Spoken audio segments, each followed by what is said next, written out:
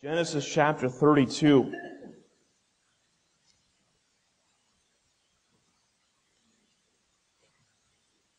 There are aspects about revival that are true in every single revival. There are some parts about revivals as we study about different revivals in the past, and there's some kind of things that are just specific to that revival, but there are some other principles that are true about every single revival.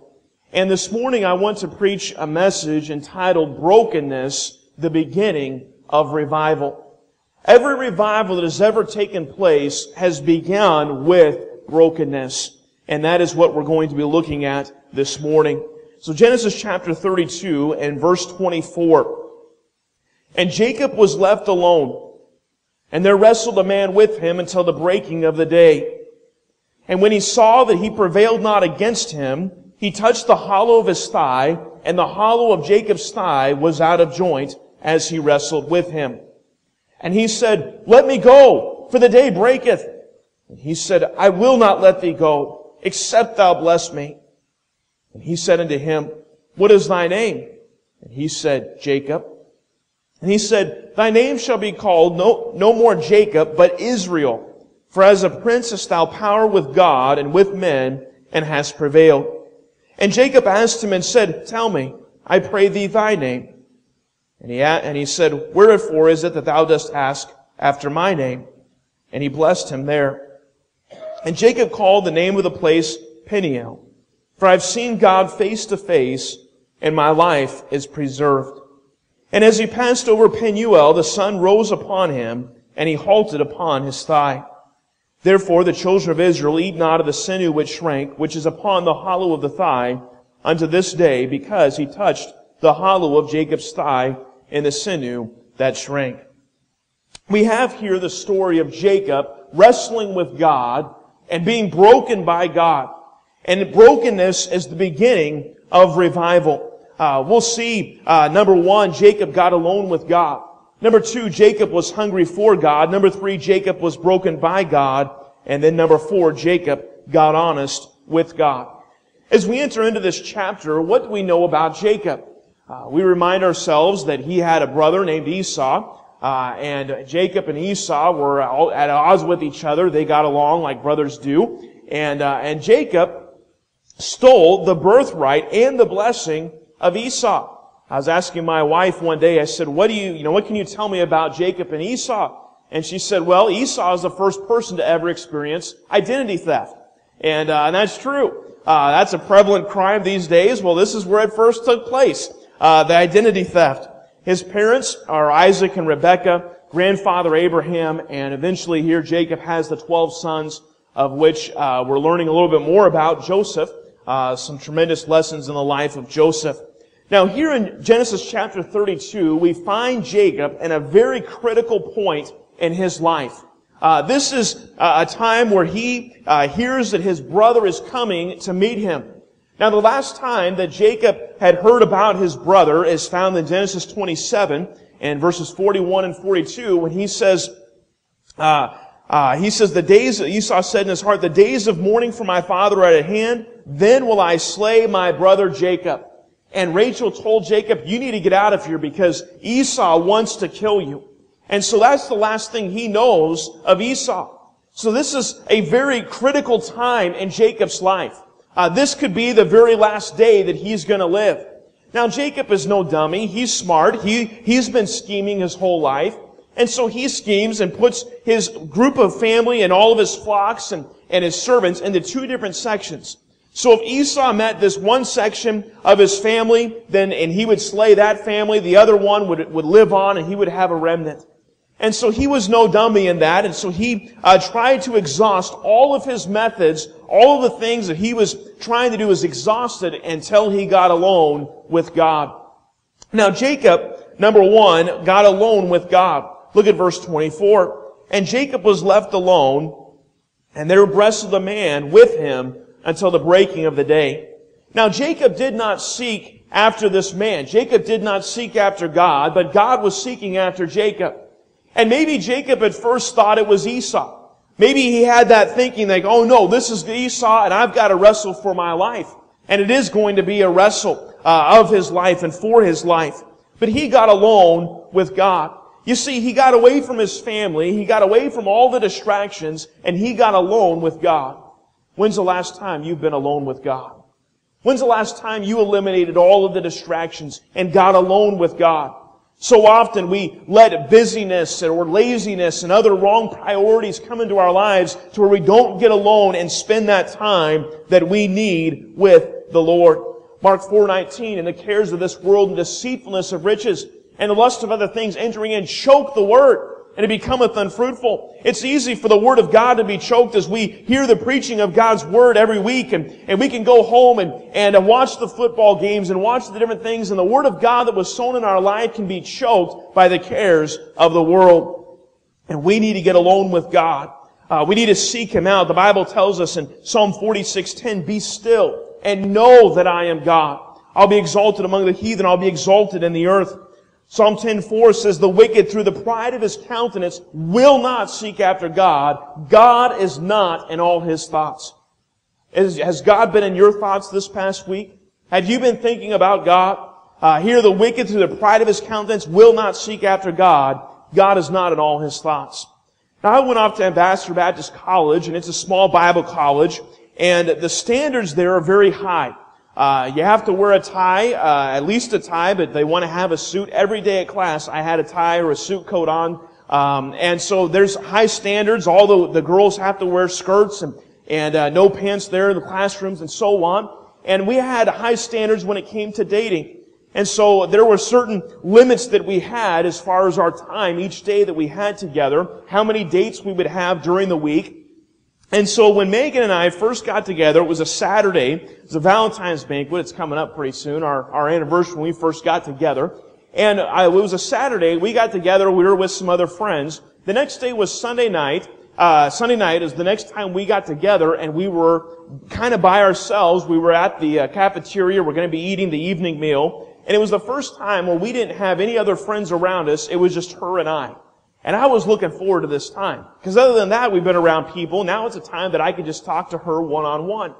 And so we get our food and we sit down and I pray. And after I'm done praying, one of my friends comes up over to us and he starts talking to us. Now, I've been in the school. I'm a senior this year when Megan and I got together. And I've, had friends that started dating. And all of a sudden, I was just, chopped liver. I didn't matter anything at all, and they all only wanted to spend time with each other. And so I'm thinking, you know what? As a resident advisor, as a person in leadership position in charge of a dorm, I said I've got to set an example with my dating relationship. And so I thought I'm going to be friendly to this guy. And so we start talking. I asked him, I don't know, maybe one, maybe two questions. Now this guy that started talking, he likes to talk, and talk is what he did. He kept talking. We start eating our food. We eventually finish, and he's still talking. Now, maybe he's thinking, oh, this poor girl, she probably got stuck with Tim, because I've never seen Tim with a girl before any time in the 4 years that he's been there, so maybe she just got stuck. I'm going to rescue him and rescue her or whatever. And maybe he thought that because he didn't know that we were together. And as he kept talking, he finally looks up at the clock, and he says, it's our time to leave. We got to get out of here. And he had taken up the entire time that I was going to spend one-on-one with Megan. Now, how do you think that made me feel? Do you think that I was glad about that? No! 1,000 times no! I was so mad and so upset at that, I now realize why some of my friends would push me off, and I was like, this guy, I'm not going to ask him another question again. I can talk to you anytime I want, but I only have a certain amount of time that I can talk to her. And all that made me so upset and so angry that I could not get that time with my future wife. Question. Are you upset? Are you angry when you don't get that time with the Lord? When things come in, maybe you wake up late and you don't have that quiet time with the Lord and you got to go off to work and you got to face the world. Does it bother you when you don't have that quiet time with the Lord? Does it bother you when that one-on-one time is interrupted? Oh, I was so jealous and protective of that time with her. And we need to be jealous and protective of our time with God. So number one, Jacob got alone with God. But then number two, Jacob was hungry for God. Verse 25. And when he saw that he prevailed not against him, he touched the hollow of his thigh, and the hollow of Jacob's thigh was out of joint as he wrestled with him.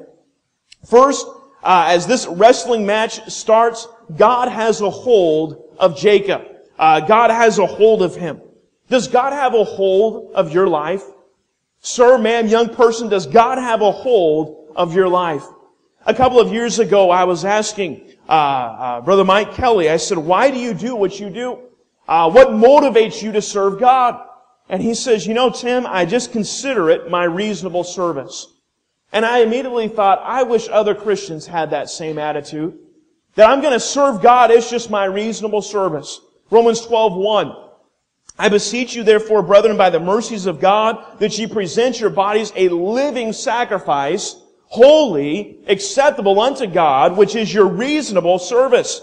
God does not ask us to do anything unreasonable.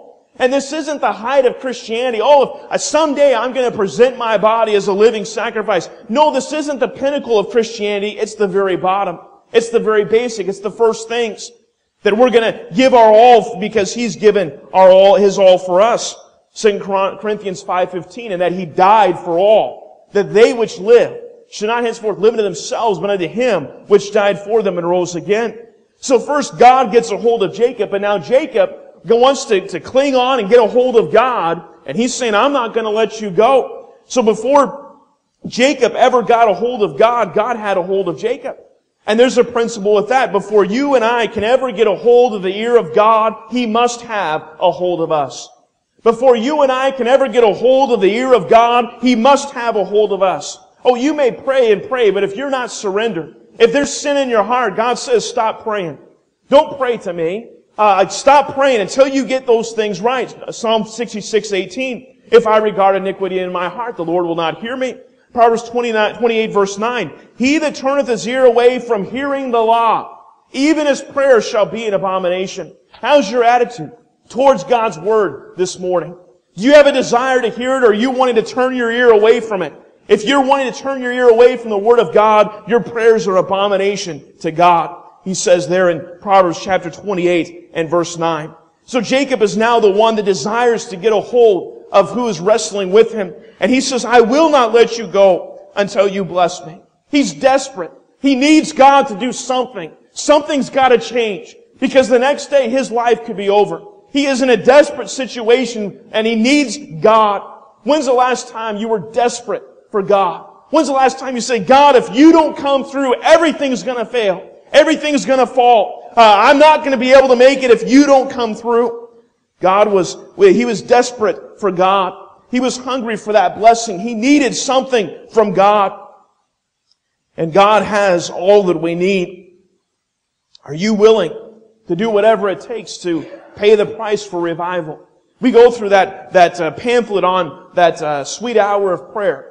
And there was a time in my life where I looked at that sweet hour prayer pamphlet, and for days I would read that, are you really concerned about revival? And I would say, well, Lord, I am concerned about revival, and then I'd get to that second question, are you willing to pay the price for personal revival? And I'd say, no, God, I'm not. And I'd put it away. Next day in my devotions again, I would bring it back out, and I would be faced with that question again, are you willing to pay the price? And I said, no, God, I'm not. And for several days, I would say, no, no, no. And then finally, I said, okay, God, whatever it takes, the price that I've got to pay to be revived, I'm willing to go through. And it was that day that God broke me. And God changed my life. And gave me an experience like Jacob in a way. And so, God desires to get a hold of us. And we ought to desire to get a hold of God. So often, though, we place all of the kinds of things before the Lord. We place sports. We place our jobs and friends and so on. And God wants us to seek Him first. And we need to have a thirst and a hunger for God.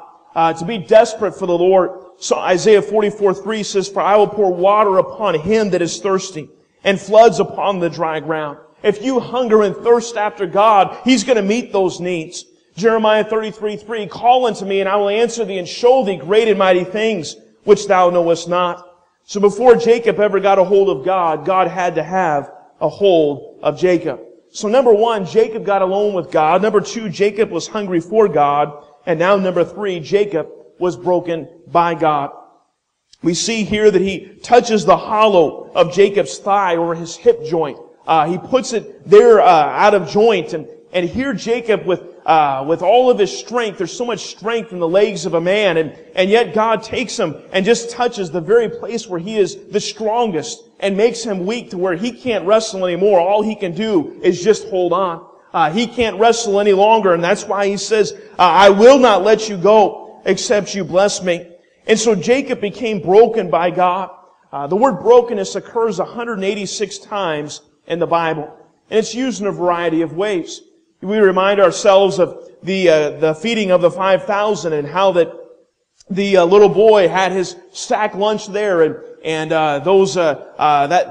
Jesus went and broke that bread and broke the fish and was able to feed those 5,000. Well, before they could ever be used, they had to be broken, and we find that with even when Mary was worshiping at Jesus' feet and breaks open that expensive ointment, that perfume, she had to break it open before it could be used. And before we can be used of God, we also need to be broken before Him. I think of our communion service. We remind ourselves, take, eat, this is my body, which is broken for you. And so brokenness is throughout the Bible, and there's two types of brokenness that I'm talking about this morning. Number one is like a special time like Jacob. There's a special time in Jacob's life. This isn't going to happen again in Jacob's life. This is a special time. And I've had those where I've got memories where, yep, that was a specific time that God broke me. There were other men in the Bible that were broken. Job said that God had broken him asunder. Jeremiah said that his heart within him was broken. David came to the point of brokenness after being confronted by his sin by the prophet Nathan. He says in Psalm 51:8, make me to hear joy and gladness, which the bones which thou hast broken may rejoice. And what is he talking about? Was it his physical bones that were broken? No. It was that intense inward pain that he was experiencing. That conviction, that intense inward pain, that's what he was talking about. He was broken before God. God loves us so much and desires to repair that brokenness in our lives. As I was teased yesterday at the breakfast and visitation time, that I am a man that I guess that is consistent. Whether I am somewhat casual or dressed up a little bit, I always have something of the Royals on. And a big Kansas City Royals fan. Those of you who don't know baseball immediately feel sorry for me when I say Kansas City Royals. Those of you that say, I don't even know what they are, are they a football team? Are they a minor league team? Sometimes they play like a minor league team, but, they're just pathetic. And I've been a Royals fan all my life, and when I was 10 years old, Mrs. Gilbert came to our Christian school, and she wanted us to make a plate.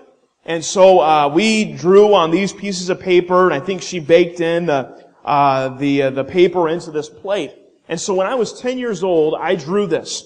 You got Kansas City Royals, George Brett, and his statistics from 1980 when he won the MVP. And so I remember when I first got this plate, I thought, wow, even though it doesn't look all that nice, this isn't something that you probably would want to buy at Walmart or anything, but it was special to me because I'm thinking, wow, I drew that.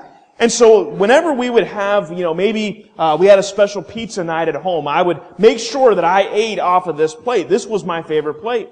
This plate went through me all the way into college, and when Megan and I got married, I was still using this plate. I mean, this is my favorite plate. I love this plate more than any other plate with all of the different doilies and so on that are on our other plates. This one's my favorite. And I've used this plate more than any other plate in my life. And this plate is so special to me. Why? Because I made it. Because I'm the one that drew all of these things. Nobody has a plate like this one. You say nobody would want a plate like this one. But nobody has a plate like this one. It's unique. And God loves you so much and has made you different than anybody else. He made you with different fingerprints. If you were able to take your ear and dip it in ink, you have a different ear print. Same thing with the tongue. God has made us unique. Nobody is the same. And God loves us. God loves you. And so I remember I would use this plate sometimes in illustrations. And a couple of years ago, we were in Illinois, and we're flying back from preaching a meeting there in Illinois, and we opened up the luggage, and all of a sudden I saw my plate, and it was broken in two. You can't see it, those in the back, but those in the front can see a crack all the way up right here. And when I saw that, my heart just sunk. Just thought, oh man, that's my favorite plate. And I thought, man, we didn't pack it well enough, and I was just so upset that it was broken. And so I threw it away. No, I didn't do that, did I? You see that I still have it. What I do, I glued it. I put it back together. And I'll tell you, as I've traveled, and this thing has gone through many miles, it's been to Alaska and so on, this plate has gone through a lot, and it's broken a couple of times. And so now I keep taping stuff. I've got it glued and taped all back there. And I didn't throw it away just because it was broken. No, I wanted to repair it. I wanted to put it back together. And if I ever lost this plate, I would want to get it back. If somebody found the plate somewhere and they thought, well, there's got to be some crazy Royals fan out there that would pay $20 for this, I'll put this on eBay. And if I was searching and I found this on eBay, you know what I'd do? I'd pay the $20. Now, don't you go and steal my plate after the service and put it on eBay. But I would pay the $20 to get this plate back. I would buy it back because this is my favorite plate. There's no other plate like this. I can't go to Walmart and get this plate. And God made you specifically. God loves you more than you even know. And there are times where you need to be broken before Him. You need to be broken, but God wants to put that brokenness together. And Jesus Christ is able to do that. You see, Jesus Christ, God sent His Son to this earth to buy us back, to redeem us. It says in Titus 2:14 says, who gave Himself for us that He might redeem us, to buy us back from all iniquity and purity, unto Himself a peculiar people zealous of good works. We see when Adam and Eve sinned in the garden and they rebelled against God and separated themselves from God, God had a plan. In Genesis 3:15, I will put enmity between thee and the woman, between thy seed and her seed. It shall bruise thy head, and thou shalt bruise his heel. And so God is saying, Satan, you're going to be defeated. Sin's going to be defeated. All you're going to do is just bruise my heel. But He went on to the cross, didn't He? Oh, I was reminded yesterday I was talking to a pastor friend, and we were talking about the Garden of Gethsemane. And I now have pictures of what the Garden of Gethsemane looks like. And I don't believe there was anybody in our group there last year that was at the Garden of Gethsemane that did not shed a tear.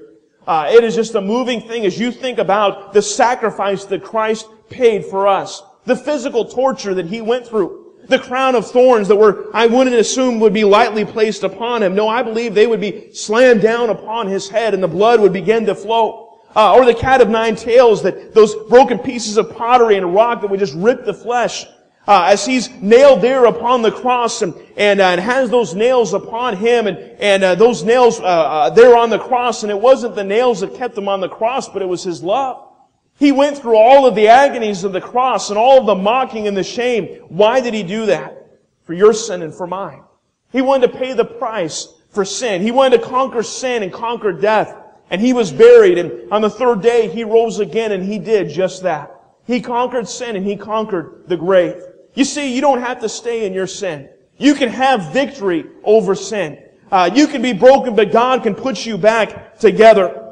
Ephesians 1:7, in whom we have redemption through His blood, the forgiveness of sins, according to the riches of His grace. He rose again, and because He lives, we also can have eternal life through Him.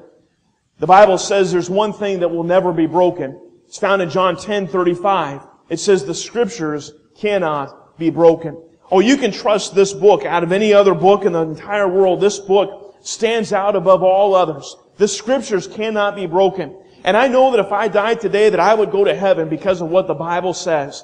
It says in Romans 10:13, for whosoever shall call upon the name of the Lord shall be saved. And when I was 5 years old, I confessed my sins to the Lord. I asked Him to come into my life and to save me. And He promised that He would. And so I know that if I died today that I would go to heaven because of this book, because of the Word of God and what it says. Praise God for the salvation that we have in Jesus Christ. But we as Christians, we also need to be broken. What causes us to have that need to be broken? Pride. Pride. It is said that you can classify all the sins together into one, and that would be pride. You could also do the same with unbelief.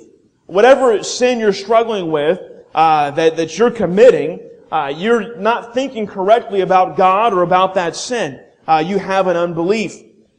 The Bible says in Proverbs 6:15 says, "Therefore shall his calamity come suddenly. Suddenly shall he be broken without remedy." Are you prideful this morning, or are you broken? I'm going to give you a quiz here. There's seven things that describe between a proud person and a broken person. Proud people have a critical, fault-finding spirit. They look at everyone else's faults with a microscope, but they view their own with a telescope. Broken people are compassionate. They have a kind love that overlooks a multitude of sins. They can forgive much because they know how much they've been forgiven. Proud people are especially prone to criticize those in positions of authority. Their boss, their parents, their pastor. And then they talk to others about the faults they see. But broken people reverences, encourages, and helps support those in positions of authority. And they talk to God in intercession rather than gossip to others about the faults they see. Proud people are self-protective of their time, their right, their reputation. Broken people are self-denying and self-sacrificing. Proud people try to control the people and the circumstances around them. They're prone to manipulate. Broken people trust in God. They rest in Him and are able to wait for Him to act on their behalf. Proud people compare themselves with others and feel worthy of respect. Broken people compare themselves with God and see a desperate need for His mercy. Proud people don't think they need to repent of anything. Broken people realize they need to maintain a continual heart attitude of repentance. Proud people don't think they need revival. As a matter of fact, they're sure that everybody else is, and they're making a mental note of all the people that should hear this list. But broken people continually sense their need for a fresh filling and encounter of the Holy Spirit of God. What pride do you need to be repentant of? Where have you been prideful in your life? Where do you need to get honest with God about your sin? Though brokenness is painful, it is well worth it. God is the God who heals our brokenness. In a book called The Calvary Road, Roy Hessian states, "Brokenness is the prerequisite of revival. To be broken is the beginning of revival." There's never been a revival without brokenness.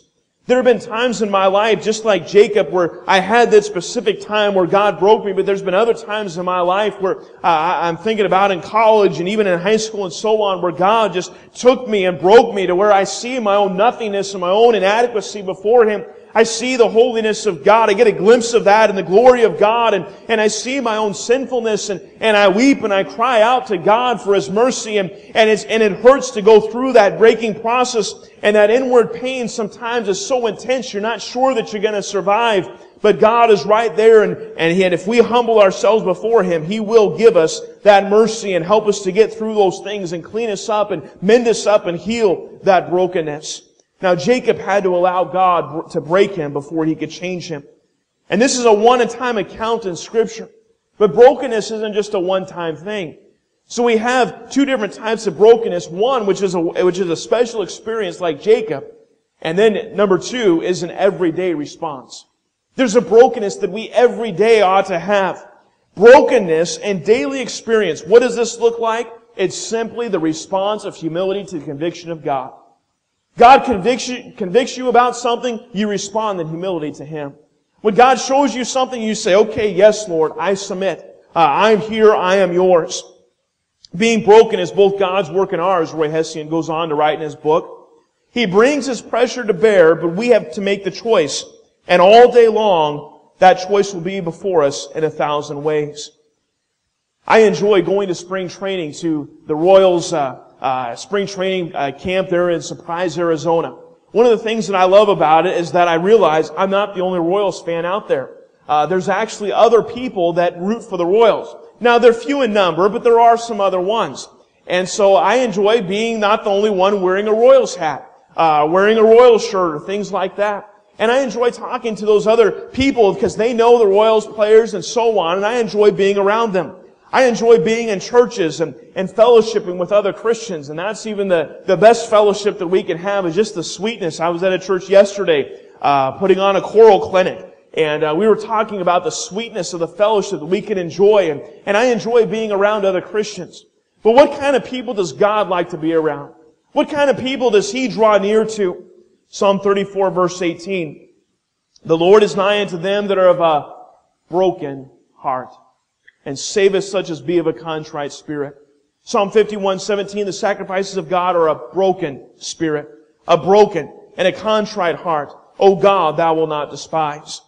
So here God desires to be around people who are broken. You've got pride in your life, God doesn't want to be around you. He hates that pride. It's a stench to His nostrils. But if you're broken before Him, that's the kind of people that God wants to draw near to. That means that all pride, selfishness, sin, all of that's got to be emptied and drained out of us.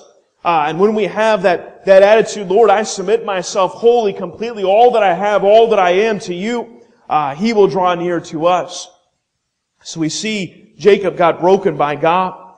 But then lastly, number 4, Jacob got honest with God. He says there in verse 26, and he said, let me go, for the day breaketh. And he said, I will not let thee go, except thou bless me. And verse 27, he said unto him, what is thy name? And he said, Jacob. Just Jacob, from his very birth, was a heel catcher. He was a supplanter. He was a deceiver.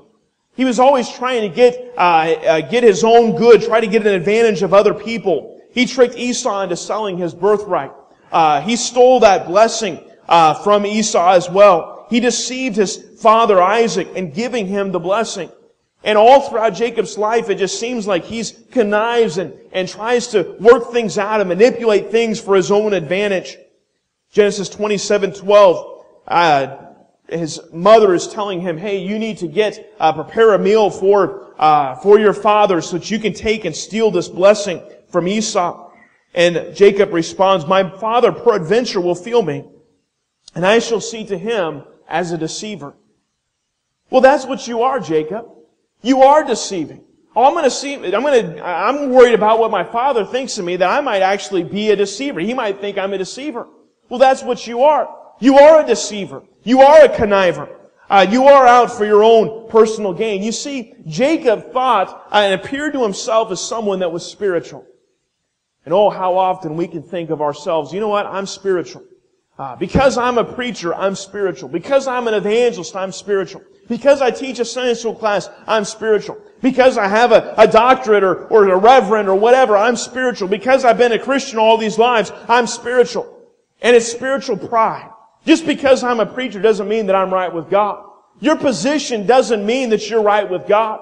You're just like with Isaiah. He says that he saw Uzziah, the year that King Uzziah died. Uzziah went into the Holy of Holies, went to the tabernacle, and the priest said to him, listen, you're not allowed to be here, but I'm the king. He says, you're not allowed. And when he rebelled against God, when he was confronted with his sin and rebelled against God, it was then that God smote him with leprosy. And he died of that leprosy. You see, your position doesn't mean that you're holy. And just because you're a Christian, just because you're in church, doesn't mean that you're holy. And Jacob had a spiritual pride about him. And so he goes through these tests and goes to his father. And his father asks him, what is your name? Because he sounds like Jacob, but he says, my name is Esau. And he's like, no, that voice sounds like Jacob. And so he wants to give him another test, and he says, why don't you come on over here? And of course, Jacob, again, he's no dummy. He's got it all played out. Esau's a hairy man, so he's got the animal skin upon him, and Jacob goes over to his father, and his father begins to feel to see if it's Esau. Sure enough, it's very hairy, and yeah, that must be Esau, but his voice is Jacob. And he comes a little closer, and he wants to smell his garment to see if his garment's of the field, and he smells his garment. He says, yeah, that garment's of the field. You see, Jacob had all of those things taken care of. He was able to fool his father. He was able to deceive him. What is thy name? And Jacob says, my name is Esau. Listen to Proverbs 6:16. In the midst of Jacob here, it says, these 6 things that the Lord hate, yea, 7 are an abomination unto him. A proud look, a lying tongue, and hands that shed innocent blood, an heart that deviseth wicked imaginations, feet that be swift and running to mischief, and a false witness that speaketh lies, and he that soweth discord among brethren. God says, I hate these things. These things are an abomination to me. You see, he was able to fool Isaac. He was able to fool and trick Laban and able to get an advantage in Esau. But when he came face to face with God, he was not able to fool God. And when God asked him, what is thy name? I wonder when he's being asked that question, if all of those scenes of his life, when he's trying to deceive and so on and get an advantage in Esau's life, when he tries to trick Laban and so on and then deceives his father, I wonder if all of those scenes come through his life and here Jacob, his very name means supplanter, heel catcher. And so Jacob says, you know what, God, I am Jacob. I am the deceiver. I am the one that's out for my own personal gain. I'm going to get honest with you, God. No more pretending. No more appearing to myself as someone that's spiritual. No, God, you know me. You know everything about me. And I'm going to get honest with you. Dad, do you need to get honest with God? Mom, do you need to get honest with God? Are you appearing more spiritual than what you really are? Teenager, is there some things that you're hiding from your parents that your parents don't even know about? I wonder when God asked Jacob what his name was, if his mind raced back to all of those things. You see, the angel had pinned him down and asked him, what is your name? And he had to get honest with God. He says in verse 30, and Jacob called the name of the place Peniel, for I've seen God face to face, and my life is preserved. You see, at Peniel, it doesn't matter what other people think. At Peniel, your reputation does not matter. It doesn't matter what your pastor thinks. It doesn't matter what your family thinks, what your boss thinks. It doesn't matter. When you get face to face with God, nothing else matters. It's just you and God knows you. And you've got to get honest with Him. You see, you can fake it at church. I've done it. You can fake it at a revival meeting.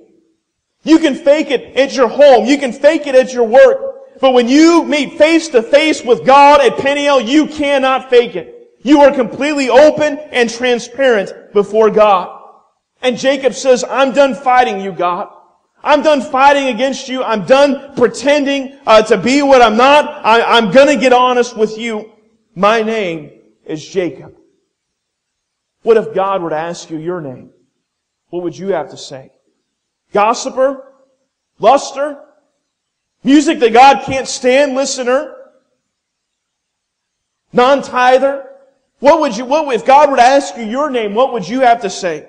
Maybe you're like Naomi that says, you know what, don't call me Naomi, call me Mara, bitter, because God Almighty hath dealt very bitterly against me. She says, my name is bitter, because that's what I am. What is your name? If God were to ask you your name, what would you say? When you get to Peniel, with the websites you look at, would you look at them at Peniel? The music that is in your car, or the stations, the preset stations in your car, would you listen to those things at Peniel? When you get face to face with God, you've got to be honest with God. He sees you for who you truly are. You see, God touched that hollow of Jacob's thigh, and He broke Jacob's will. That's all God has to do, is to touch your thigh, and everything you've been fighting against God, everything that you've been trying to work on and go against God, and all God has to do is just touch your thigh, and you're broken before Him. He had to stop pretending in order to let God work in his life. It's an amazing verse, this verse 30. And Jacob called the name of the place Peniel. For I've seen God face to face, and my life is preserved. As I've read different commentaries about this and heard messages on this very passage, you can think of my life being preserved because the next day he's going to meet Esau. And in that encounter isn't going to be as terrifying as he thought it was going to be there in chapter 32. So maybe he's referring to the fact that he's got assurance from God that Esau's not going to kill him. But what I think of when I read that, for my life is preserved, is that I've wrestled with God. I've fought against God. I've seen God face to face, and He let me live. He let me live. You see, others weren't as fortunate. Nadab and Abihu touching the ark, God smote them. Here he sees God face to face. He let me live. My life is preserved. And God did something tremendous. God changed His name. Verse 28, and He said, Thy name shall be called no more Jacob, but Israel. For as a prince hast thou power with God and with men, and hast prevailed. Psalm 30 verse 5, For His anger endureth but for a moment, and His favor is life. Weeping may endure for a night, but joy cometh in the morning. I've never regretted getting honest with God, getting honest with others. It's hurt several times in my life as I've had to apologize and ask forgiveness from other people. I've never regretted any time in my life that I've done what's right. Never have. But I've always regretted when I've rebelled against God. When God's convicted my heart and I said, No, God. When you come broken before God, He heals that brokenness. He puts you back and He can make you and mold you and use you once again. God had to break him before He could change him. For the rest of his life, Jacob's going to have a limp. Maybe the next morning he sees his family and this family says, What happened to you? What happened to you? And he says, I wrestled. I saw God face to face. My life has changed. I'm never going to be the same again. And in Hebrews chapter 11, the great Hall of Faith chapter, verse 21, has Jacob in this chapter. By faith Jacob, when he was a-dying, blessed both the sons of Joseph and worshipped, now get it, leaning on the top of his staff. That brokenness, that experience that he had with God all those years before was still there. In order for us to be right with God, we need to be humble and broken before Him. Mac Lynch wrote a song entitled Broken Things. 5 broken loaves by Galilee's shore, broken and scattered for thousands and more. Oh, what compassion, what joy Jesus brings. Watch how He uses broken things. The chorus says, broken things, broken things. Our God still chooses to use broken things. Break thou myself. Oh, make my heart sing. For God can use this broken thing. One broken box all wasted, we thought. Broken and shattered forgiveness she got. One broken form on Calvary's tree. See how He suffered, broken for me. Broken things. Broken things. Our God still chooses to use broken things. Break thou myself. Oh, make my heart sing. For God can use this broken thing. The question this morning is this. Are you broken? Jacob got alone with God. Jacob was hungry for God. Jacob was broken by God. And Jacob got honest with God. And in order for you to have revival, you must be broken. 2 Chronicles 7:14, If my people which are called by my name shall humble themselves. Brokenness is the beginning of revival. Let's look to the Lord in prayer.